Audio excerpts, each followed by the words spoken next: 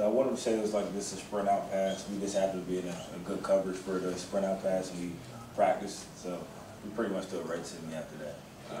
It almost looked like a targeted play to you.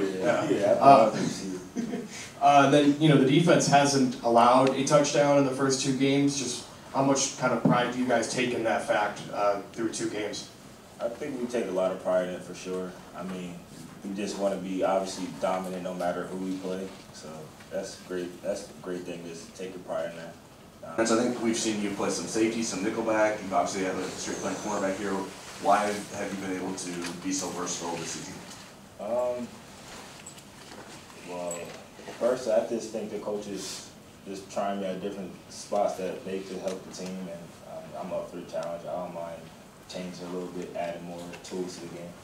Do you feel like because you're a veteran player, you're more capable of being able to handle all those different responsibilities? That could be so, but I think it's that I have some of the different tools that I could do. Different instances during the game where defensive plays led to major changes on the offensive side. The blocked field goal turned into the offensive run of touchdowns, then the missed field goal turned into the score just before the half. What kind of difference does it make to you when the defense can make those type of plays that can alter the momentum of the game so significantly? I mean, I for sure love those type of plays because I feel like we all just feeding off one another after that.